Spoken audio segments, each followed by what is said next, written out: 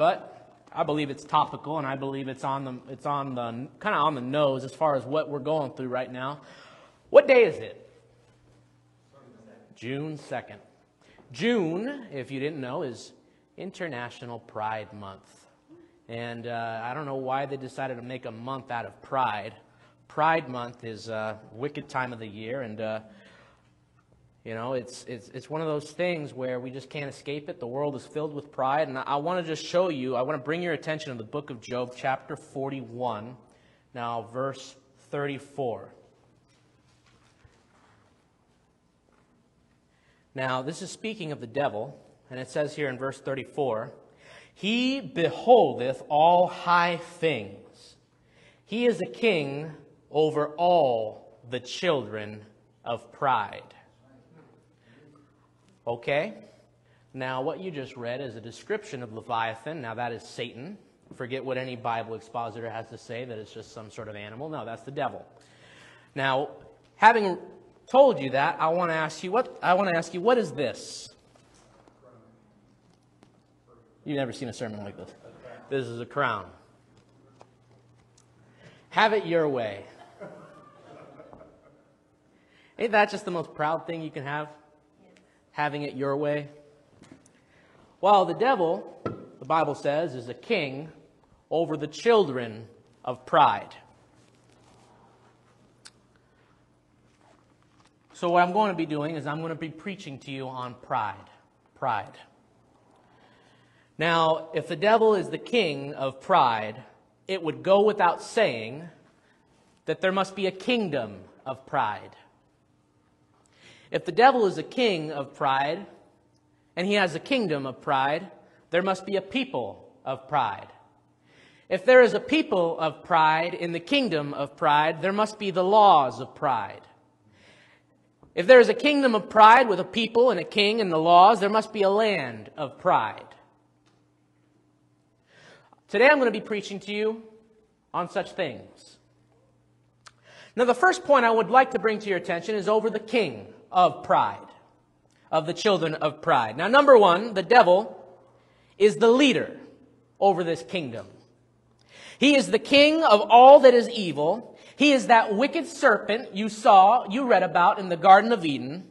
The Bible says in Ephesians chapter 2 that he is the prince of the power of the air. And it goes on further to say in 2 Corinthians chapter 4 that he is the God of this world. Now, his kingship is based on lies, deceit, bondage, and perversion. That is the king of pride. This leader has been one of the three major tempters in this world that we've had to go up against. The Bible calls him a roaring lion. The Bible calls him an accuser of the brethren. He is the king of all that is evil. He is the king of pride. Many of you have had experiences with this king. Many of you have been under the reign of this king. Many of you have had to go toe-to-toe with this king. But let me tell you something. You can't go up against him. The Bible says that even the archangel durst not bring a railing accusation against him. If you think that you're going to go toe-to-toe with the king of pride, the king of the children of pride, you're sorely mistaken. If you think that you're going to outbox the devil, you're going to outfight the devil, you're going to have victory over the devil in your flesh, you're sorely mistaken. You can't have it. All right? You got to understand that this is the second most powerful being in the universe. If the archangel Michael can't even put a railing accusation against him, what makes you think you're going to do any better? Understand that an angel in the Bible, not just an archangel, just any angel in the Bible, you know how powerful one of them is? Can slay over 100,000 men in a single night like it's nothing. Easy. All right? These beings are supernaturally powerful. These beings, the Bible says they're the sons of God. They came down and they breeded with women. They gave supermen. All right? They gave these giants and mighty men of renown, the men of old. What makes you think you can do any better than an angel? Now, believe it or not, this king is not an angel. The Bible says he is transformed as an angel of light. You hear that? You hear me? Deceit. He transforms himself into an angel. He isn't an angel. The Bible calls him the covering cherub. Now, this devil, he flew overhead of God, and he was like the celestial disco ball. And what he would do is he would reflect the light of God. And the Bible says he had tabrets and pipes, and he could give music. He was the song leader in heaven. Now, I don't know about you. If that was me, I'd start to get a pretty big head, wouldn't you? If God allowed me to fly overhead of him and shine his light, his beauty, I think pretty soon I'd start to think that's my light and that's my beauty. Obviously, you know that's not true. But, needless to say, the devil was proud.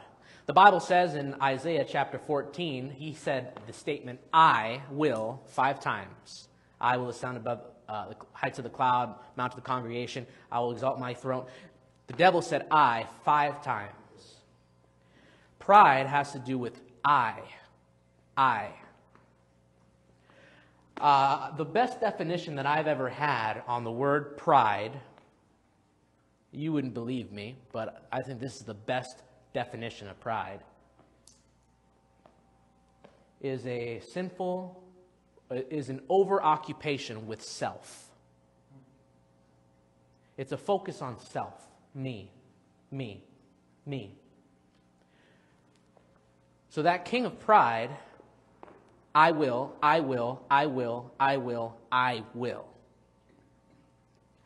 That's where it all comes from. Now, this king cannot be the king. This leader cannot be a leader without his legions. Without his legions. Now, we read right there that he is king over all the children of pride. Now, my question to you today is, who are those children? Who are the children of the devil? Not me, Pastor. Okay, well, maybe you're saved. Maybe you are. But I'll tell you this. Satan has children. The Bible calls them the children of disobedience. The Bible calls them the children of Belial. It calls them the children of wickedness, 2 Samuel 7:10. It calls them the children of the devil, 1 John 3:10. And the Bible says they are the children of wrath, Ephesians 2:3. Needless to say, and I keep saying that, but needless to say, the world is filled with the children of Satan. Well, where are they? I don't see any horns on you guys. I don't see any pitchforks or a thorned tail. The thing is, go to Ephesians chapter 2. We're all born into this kingdom. The Bible says here in Ephesians chapter 2, verse 1, and you hath he quickened. Now that word quickened simply means to be made alive. You hath he quickened. Christian, Paul is talking to you. If you're a saved Christian, the Bible says God hath made you alive. Who what? Who were dead in trespasses and sins. Where in time past you walked according to the course of this world, according to the prince of the power of the air, the spirit that now worketh in the children of disobedience. Before you were ever born again, if you are born again, you were born a child of the devil. You had you were Satan's child. Sure, you didn't have the red skin, you didn't have the pitchfork, you didn't have the horns, you didn't have the tail, but let me tell you something, you're Satan's child nonetheless. All a person has to do to be Satan's child is be born the first time. Why do you think Jesus said, marvel not that I said unto you, ye must be born again? The first time you're born, you're not born into God's family. How many of you ever heard this before? Oh, well, we're just all God's children. Isn't that cute? Isn't that nice? We're just God's children. Can't we get along? No, we can't.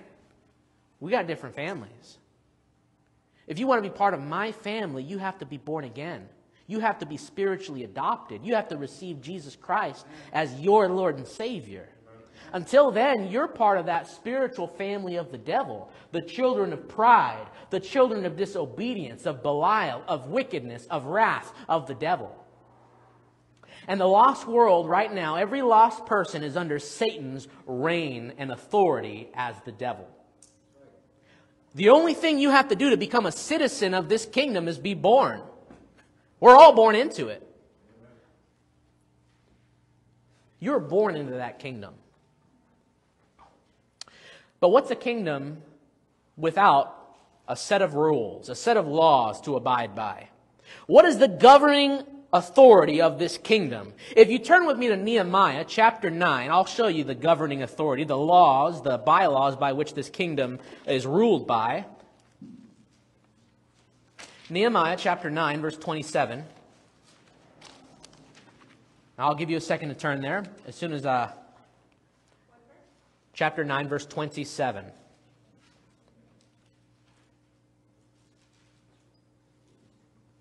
Now it says here in verse 27, chapter 9 of Nehemiah, "Therefore thou deliveredst them into the hand of their enemies who vexed them, and in the time of their trouble, when they cried unto thee, thou heardest them from heaven. And according to thy manifold mercies, thou gavest them saviors, who saved them out of the hand of their enemies. But after they had rest, they did evil again before thee. Therefore leftest thou them in the hand of their enemies, so that they had the dominion over them. Yet when they returned and cried unto thee, thou heardest them from heaven, and many times didst thou deliver them according to thy mercies." Now pause here real quick. This is talking about the Jews and how they would do little good for a little while, and then after that they'd backslide. And they would do pretty good under God for a little while, and then after that they'd backslide again. And after a while it got kind of old. God said, you keep getting right, and you keep calling on me, and I keep saving you, and I keep delivering you, and you keep going back to your old ways, and you keep going back and forth, back and forth, back and forth. You can only do that so much before God says finally, all right, I'm going to give you what you want. I'm done delivering you. And that's a dangerous point to be. Now read here in verse 29. "And testifiest against them that thou mightest bring them again unto thy law. Yet they dealt proudly and hearkened not unto thy commandments, but sinned against thy judgments, which if a man do, he shall live in them. And withdrew the shoulder and hardened their neck and would not hear." Now, notice how it said there, "Yet they dwelt proudly and hearkened not unto thy commandments." The law of pride is do anything you want except what God told you to do. The law of pride says anything's fine, just don't do anything God wants you to do. Don't listen to God, just do it your way. After all, isn't pride all about having it your way?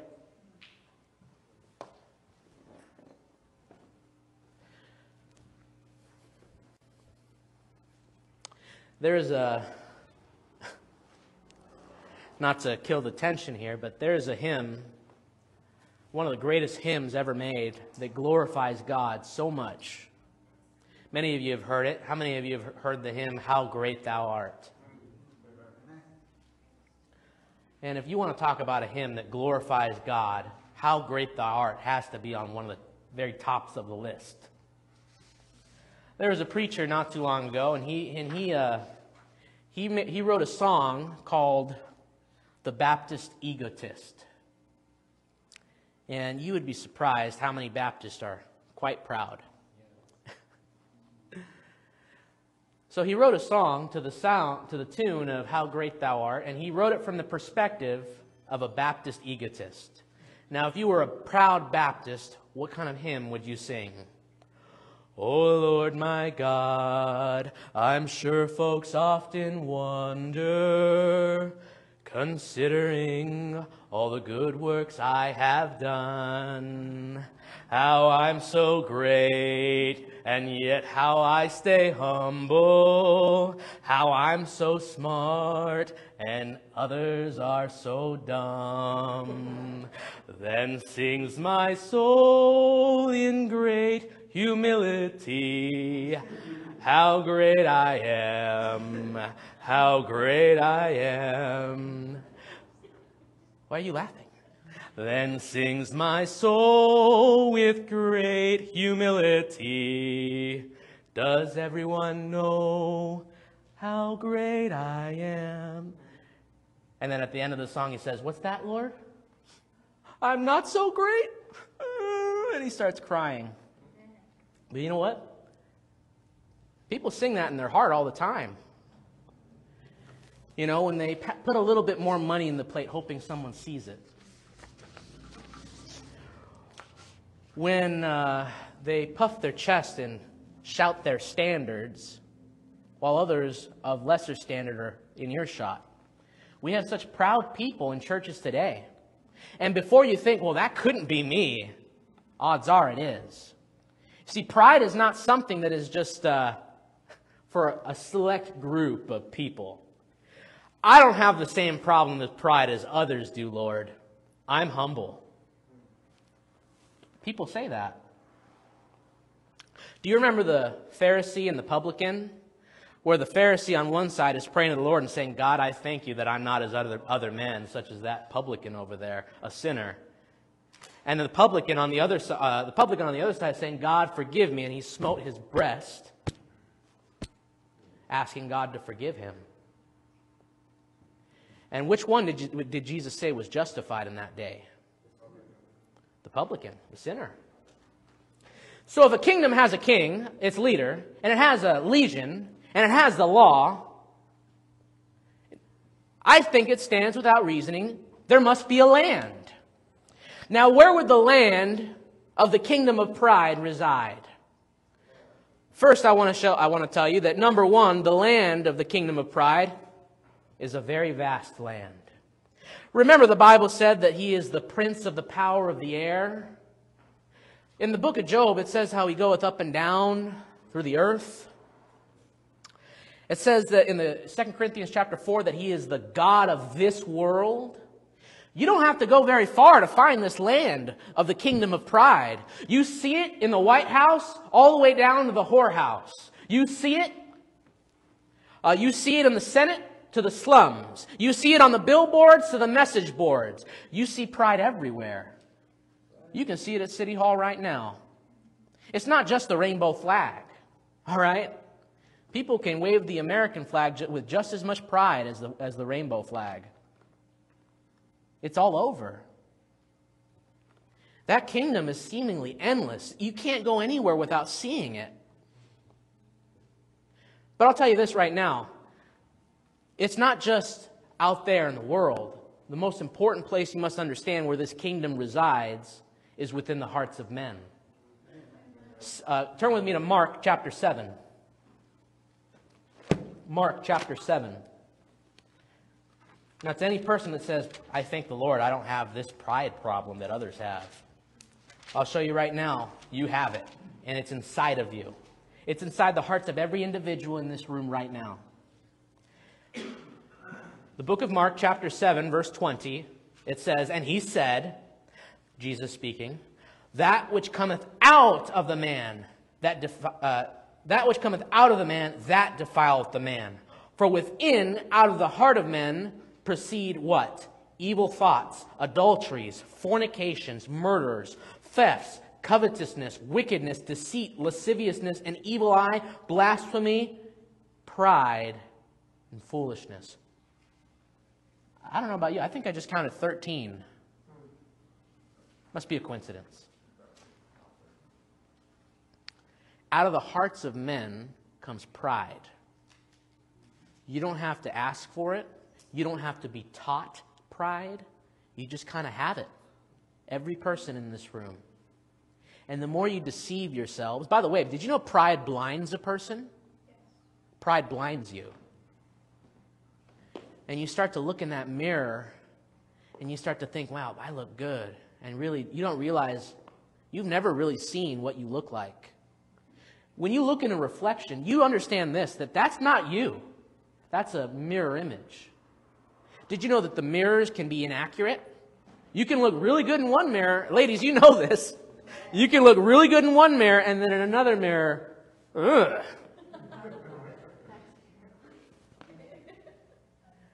Why? Because you never get the actual view of what you look like. It's not exactly one-to-one. There can be contortions. There can be the way the light reflects. It can be different. You don't really know what you look like. That's why you need a final authority. Something to really tell you with how you are, what you do, and what you need to do about it. And every time you deceive yourself and say, I'm not as other men. I'm not as other men. I'm not like that sinner. I'm not like this sinner. I'm better. I'm not as bad as such and such a person. I don't have the same problems as this person. Well, let me tell you something. You got worse problems. Pride. You know, the number one thing God hates above all else is pride. Any other sin. Pride. And yet, this whole world is filled with it. The worst offense is in the pride of the children of God. You see, the lost world, they're lost. That's just what they do. They're born the first time into the kingdom of the devil. What excuse do you have as a saved Christian to have this pride inside of you and be puffed up over something you didn't earn? I'm sorry, I thought it said, for by grace are you saved through faith, and that not of yourselves. What did you do to get to where you are? You did nothing. God is the one that put you there. Well, no one else could do what I'm doing up here. You're replaceable. God can replace you like that. You think you're the best preacher in the room. You think you're the best speaker in the room. You think you're the cleanest Christian in the room. I'll tell you this right now. God has 7,000 more even better than you. All right? It's by God's grace that He's put you here. Don't ever think you're higher than you really are. You know, if you want to preach on something that'll hit everyone, I found two things that get everyone more than any other subject in the Bible. Bitterness and pride. You want to hit everyone in the room, you preach on those two subjects, you'll hit it 10 times out of 10. Someone here is bitter. Someone here is proud. It's a kingdom nearby, and we all have it in us. We have it when we, Christians, argue with each other. Proverbs 13:10. Proverbs 13:10. When you find yourself at odds with your fellow brethren, the Bible says, only by pride cometh contention, but with the well-advised is wisdom. When you have contention in the church, contention in relationships, contention in the household, it's because of someone's pride. Now, either both of you are proud or just one of you is proud, but someone's proud. Only by pride comes contention. We have contention in our churches. It's prevalent in our teachers. 1 Timothy chapter 6. 1 Timothy chapter 6. Am I going too fast for y'all? Not fast enough.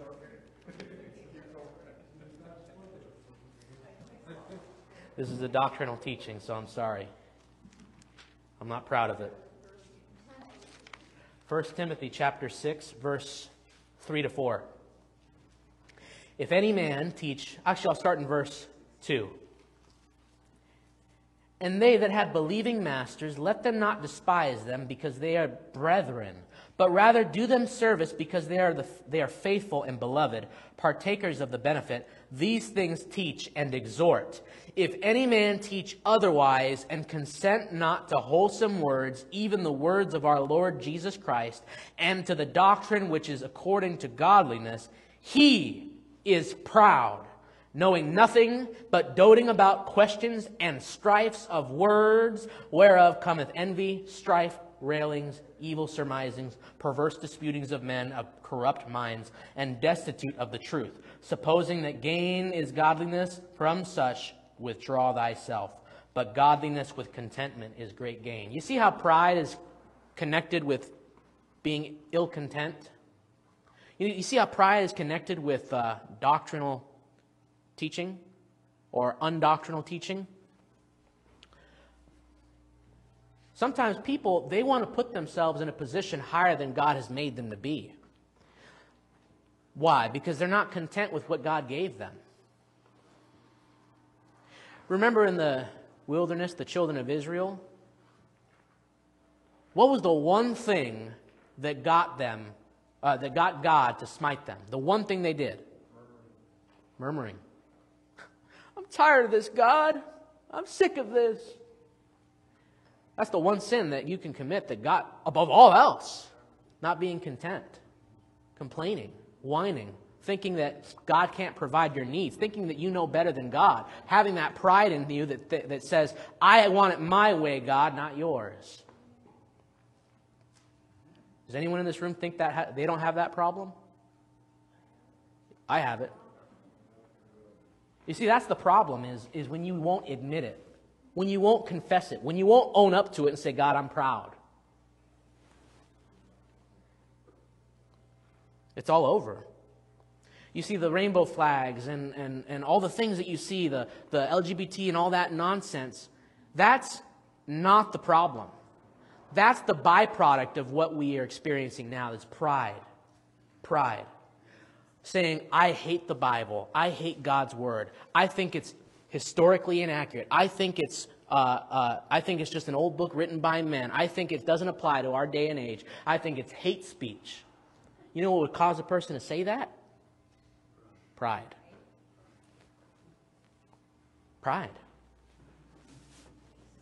It's in the hearts of every man. Now, every kingdom has a leader, the devil in this case. It has a legion, its people. It has the law. It has the land. But I'm going to add two more to this. It has a loss. Every kingdom must fall. And this one's going to fall soon. I'll tell you right now. Every kingdom must fall. The Bible says this in Proverbs 16:18. Proverbs 16:18. I'll show you what pride is going to lead you to if you stick around. Proverbs 16:18. The Bible says here, pride goeth before destruction, and an haughty spirit before a fall. That pride that you have in your heart, that you so desperately cling to, that you won't confess, that you won't give it to God and admit that you have a sin problem, that's going to be your downfall. God always has a way of just giving you just enough rope to hang yourself with. All right, you won't get it right? I'll leave you to your own devices. You won't follow my law? You'd rather be unified against me, just like they did in the Tower of Babel? All right, I'm gonna punish you exactly the opposite of what you intended. And God always has a poetic form of justice. Remember the Tower of Babel? They came together. Well, what did God do? He divided the tongues, the languages. He has a way of poetically just hanging you by your own rope. I don't want to be hung by my own rope. That rope is your pride.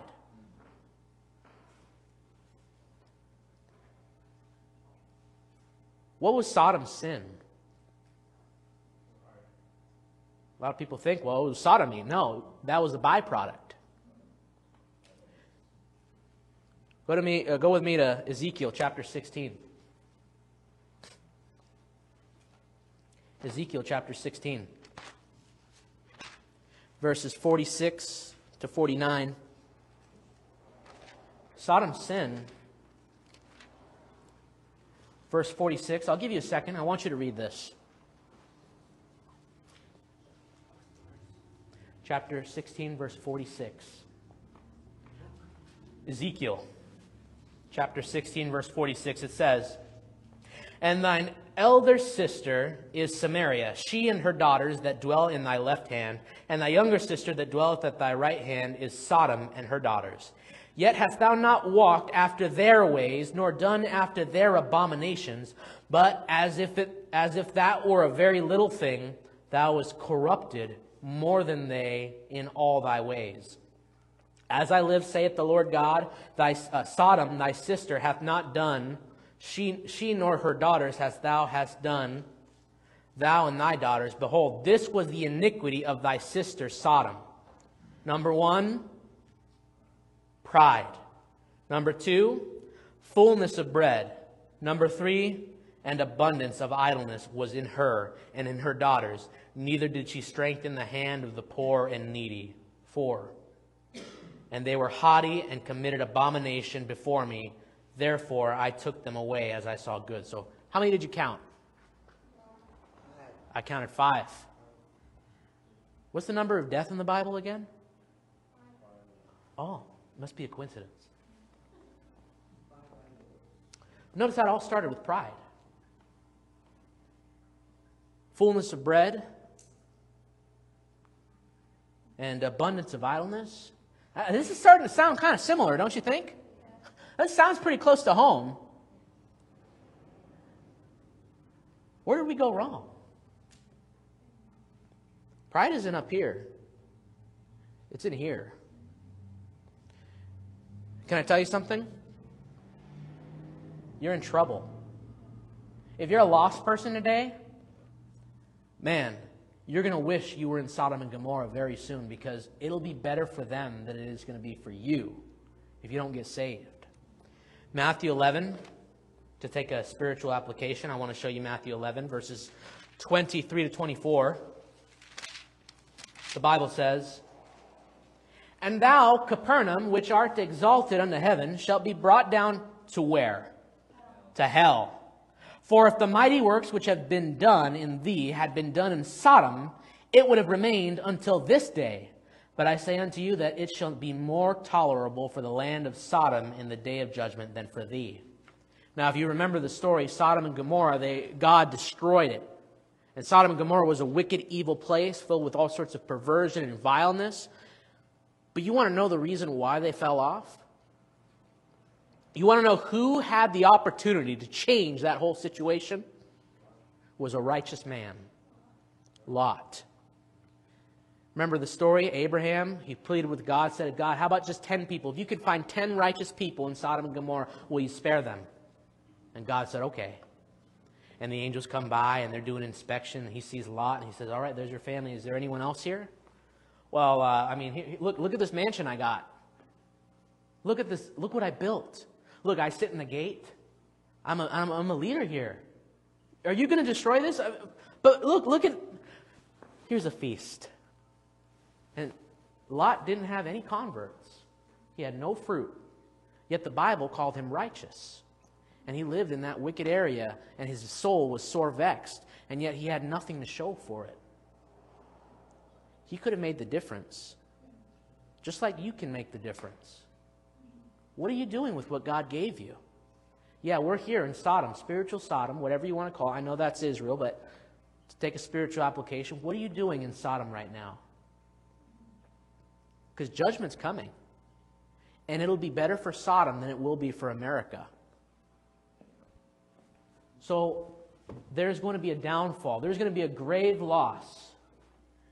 I'm telling you, your lost family members, your lost co-workers, your lost friends, they have to escape.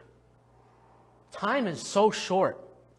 The Bible says in Proverbs that pride will bring a man low. Judgment's coming one day, man. It was pride that got David. It can happen to David. It can happen to you. When David numbered the children of Israel, it was pride that got Hezekiah after God had healed him. If it can happen to Hezekiah, it can happen to you. I'm not as other men, God.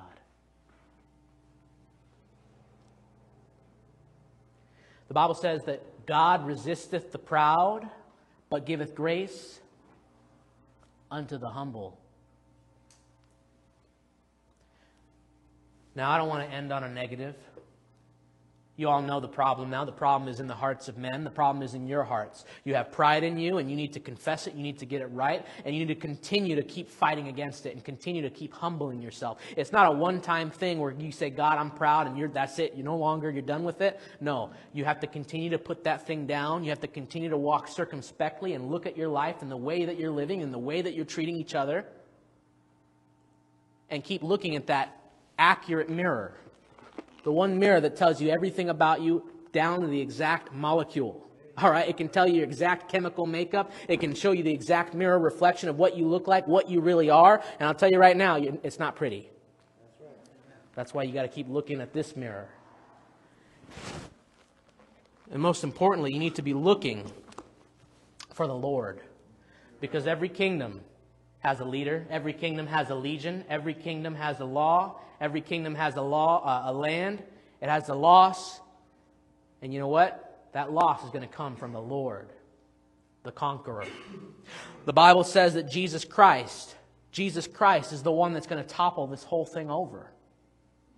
Can I tell you something? Jesus Christ, no other person on the face of the earth is more qualified to overthrow this spiritual wicked kingdom of Satan than Jesus Christ. Jesus Christ is the most humble humble of people. He is the most humble. I'll tell you this, he was born in a manger to a poor carpenter's family. He had no form nor comeliness that others should want him. He had made himself, the Bible says, of no reputation.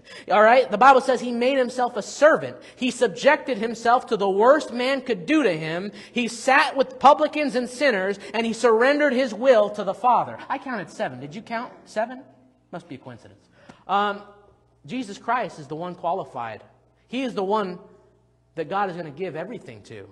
And when God gives it to Jesus Christ, guess who He's going to give it to? The Lamb of God.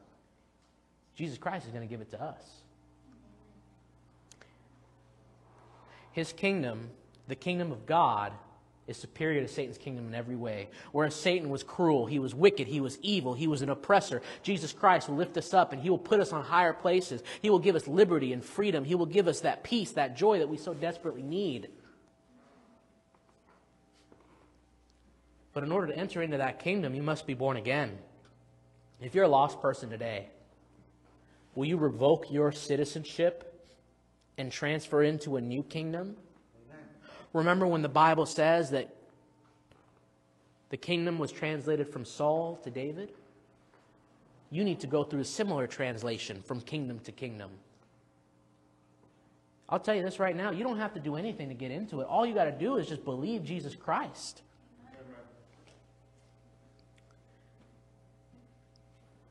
This is a kingdom ruled by the King of Kings. This is a kingdom where the Bible says we are citizens. Turn with me to Ephesians 2:19. I'm wrapping things up here, but let's just go through this last list. Ephesians 2:19, the Bible says here, "Now therefore ye are no more strangers and foreigners, but fellow citizens with the saints of God and of the household of God, and are built up upon the foundation of the apostles and prophets, Jesus Christ Himself being the chief cornerstone, in whom all the building fitly framed together groweth unto an holy temple in the Lord, in whom ye also are builded together for an habitation of God through the Spirit." You are now citizens of this land. And we have a new law. The Bible says this. Don't turn with me, but the Bible says this in the book of Romans. "For the law of the Spirit of life in Christ Jesus hath made me free from the law of sin and death." Satan's law. We have a kingdom with a new law, with new citizens, with a new king, and we have a kingdom with a new land. The Bible says in John chapter 14, there's a new land, a new kingdom that you will inhabit, that you will dwell in. The Bible says this in John chapter 14, verse 1, "Let not your heart be troubled. Ye believe in God, believe it also in me. In my Father's house are many mansions. If it were not so, I would have told you. I go to prepare a place for you. And if I go and prepare a place for you, I will come again and receive you unto myself, that where I am, there ye may be also. And whither I go ye know, and that way, and the way ye know." So you have a new law, you have a new land. And the Bible says in Isaiah that it is a world without end. This kingdom will never be toppled. It will never be overthrown. It will never stop. It will never cease. It will continue to expand and grow in righteousness and pureness and love and charity. And you'll never, ever, ever have the risk of being overthrown. Are you in this kingdom today? Have you received Jesus Christ as your Lord and Savior? You want to know why God hates pride so much? Because it's the one thing that a person clings to reject Jesus Christ. What do you mean? In order to be saved, you have to forsake your own personal righteousness and say to God, it's not good enough. You have to put your pride down, your ego aside, and say, God, I'm a sinner in need of a real Savior. That's why God hates pride so much. Because it's the thing that will keep you from Him. It's the thing that will blind you. You remember Nebuchadnezzar? Remember how he was lifted up in pride? It's the one thing that a person clings to that keeps them from God. That's why God hates it so much.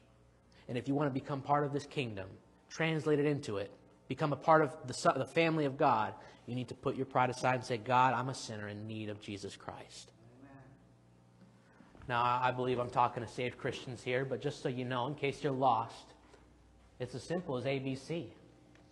A, admit to God you are a sinner. Put that pride aside. You don't need it. All right? It's going to bring you low anyway. You might as well get down on your knees willingly rather than unwillingly. For the Bible says this in Philippians chapter 2. Philippians chapter 2. Verse 9. Wherefore God also hath highly exalted him and given him a name which is above every name, that at the name of Jesus every knee should bow, of things in heaven and things in earth and things under the earth, and that every tongue should confess that Jesus Christ is Lord, to the glory of God the Father. You're going to bow one day or the other. You might as well do it willingly as a saved Christian rather than unwillingly as a lost child of pride. All right, let's pray. Father God, Lord,